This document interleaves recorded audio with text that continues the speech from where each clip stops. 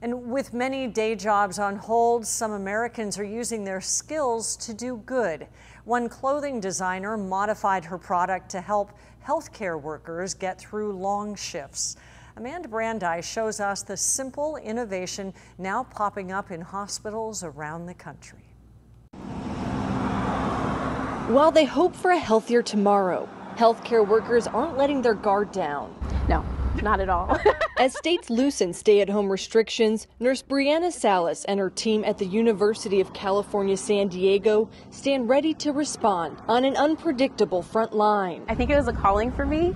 I really love my job. But in the face of COVID-19, their jobs have grown more complicated. It's a whole process. We wear a gown, we wear a mask. Bouffants and glasses, it can take a toll after 12 hours. There's, pictures going around with the, mask bruising, but also where the elastic goes around the ears, it breaks down the skin on their ears. It's a new problem for many healthcare workers, now forced to wear protective equipment for long hours. I thought, this is what I can do. When the pandemic hit, Celeste Dugray's sewing sanctuary went silent. I love to sew. I just love being behind the machines. Then the activewear designer learned about a simple innovation giving nurses relief.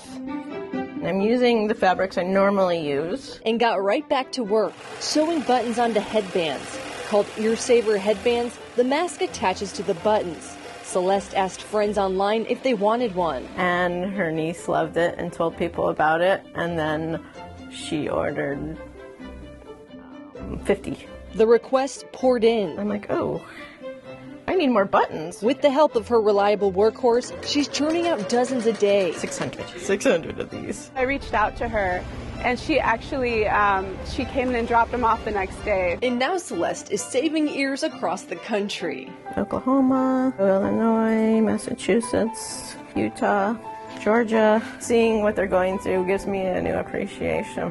It's so simple but super helpful. Alleviated one problem. I mean, that's one thing, less thing that they have to worry about. They're just doing their job. So that we can all have a healthier tomorrow. In San Diego, I'm Amanda Brandeis reporting.